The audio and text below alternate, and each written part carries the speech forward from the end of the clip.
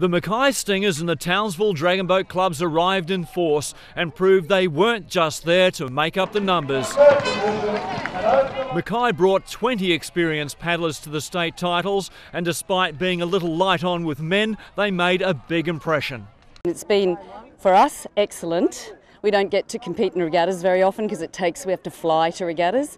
So we've done really, really well for a small team who doesn't really go to many regattas. Mackay made 2 grand finals and pushed the mighty Brisbane and Sunshine Coast teams all the way. The coach says the team is now on a recruitment drive to attract more men to the club. It's one of those things that anyone can do and everyone can have a go at, so why not?